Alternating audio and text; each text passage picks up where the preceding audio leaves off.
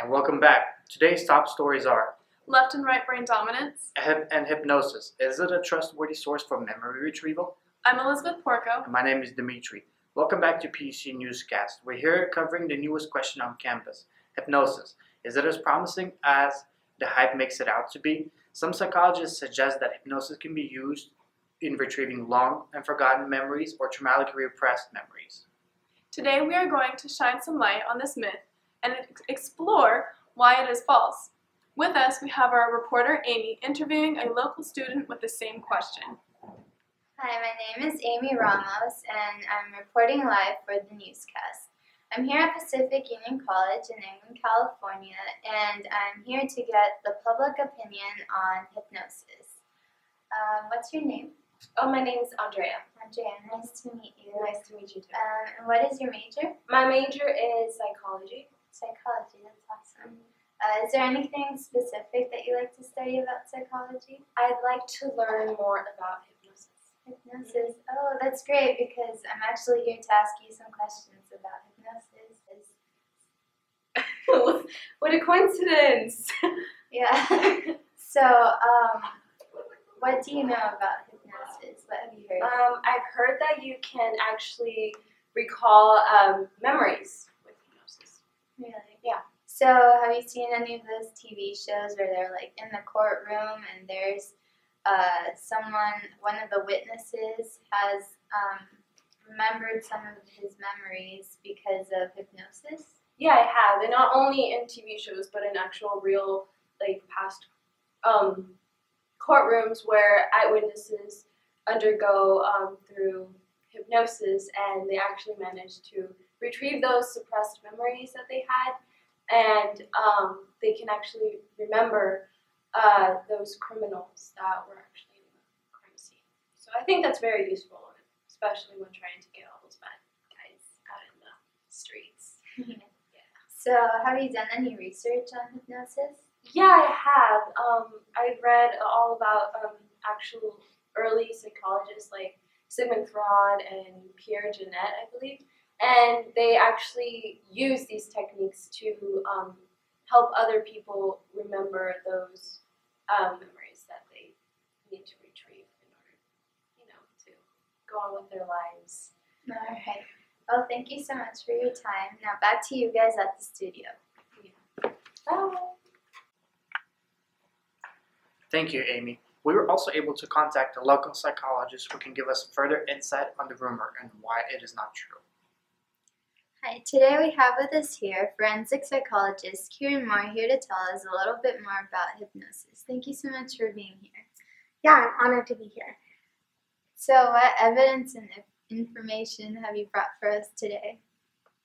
Like you said, I will be addressing the topic of hypnosis. Many people think that hypnosis is a very effective way to pull forgotten memories out, but contrary to popular belief, hypnosis is not able to retrieve accurate memories.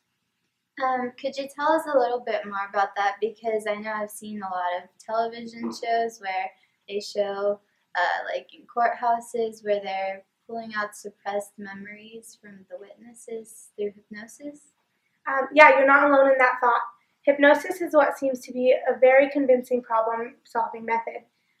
It seems to provide all the answers for memory retrieval. The only problem is that the real patients that undergo hypnosis wake up and they are more likely to remember false memories, which increases the witness's confidence in both accurate and inaccurate memories, which is called memory hardening. So how do you know that these memories are false? Well, for example, age-regressed subjects who are undergoing hypnosis may be very convincing in their display of what they were experiencing and remembering, and they might very well believe that they can remember now.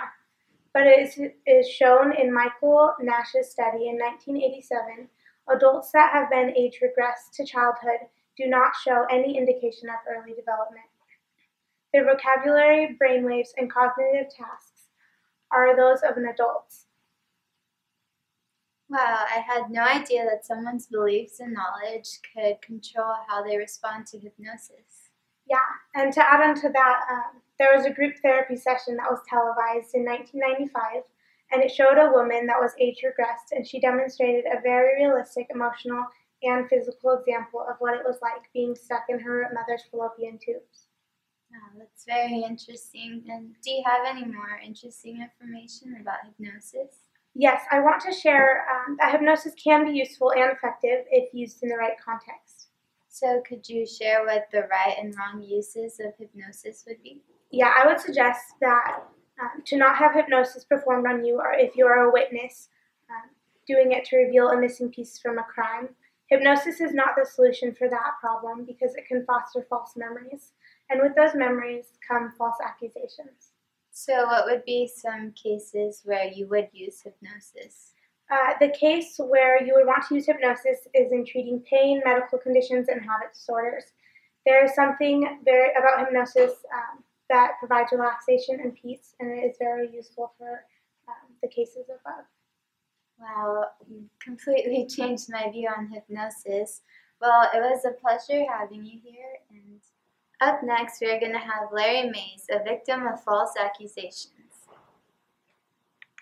Hi, yeah, thank you. So, yeah, like, I was just hanging out with my family one day, and, I don't know, like, I was at a restaurant, and the cops came in for a raid, so it was like, oh cool, dinner and a show, you know? Cop raid, I mean, who doesn't want to see that while they're eating dinner? But I found it kind of weird when they started, I don't know, heading towards me. That got a little awkward at first, you know, but, I don't know, I remember just looking over to my wife, and then looking back at the police, and, they were like, hey you're under arrest for rape and murder, and I was like, what? Think you have the wrong person. They're like, no, the victim, properly identified you, so, you're gonna have to come with us. So they took me out of the restaurant, which, you know, I was like, look guys, you got the wrong person. It's not me. But, you know, apparently the eyewitness, like, got hypnotized or something, I don't know.